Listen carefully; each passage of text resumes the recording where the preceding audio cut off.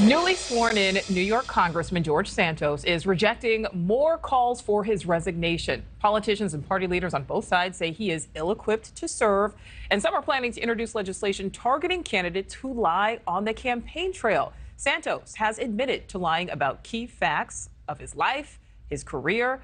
Henry Rossoff with our affiliate WPIX has more on the uproar and how Santos continues to push back. Congressman George Santos is offering no real explanations for the lies he's told as he moves around Washington. But he's insisting he will not step aside unless the 142,000 New Yorkers who voted for him tell him to do so. I'm not doing this as a political job. I'm serving the American people who elected me. House Speaker Kevin McCarthy has not joined the handful of Republican representatives and local officials who've called for Santos to resign. The voters of his district have elected him. He is seated. He is part of the Republican conference.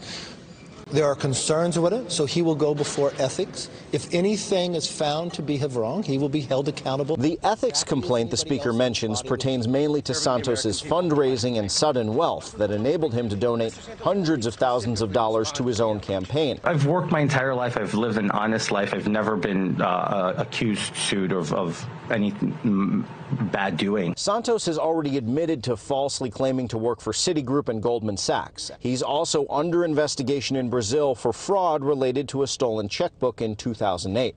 Thursday, Congressman Richie Torres and Dan Goldman, who filed the ethics complaint against Santos, also introduced a bill known as the Stopping Another Non-Truthful Office Seeker Act, or Santos for short. This is somebody, regardless of party, who put together a web of lies. Goldman explained that as the law stands now, the lies Santos told about his work history and education would not disqualify him from serving in office. This would change that and make the lies punishable by up to a year in prison. Nobody in Congress, in their good conscience, can support somebody who completely deceives his voters.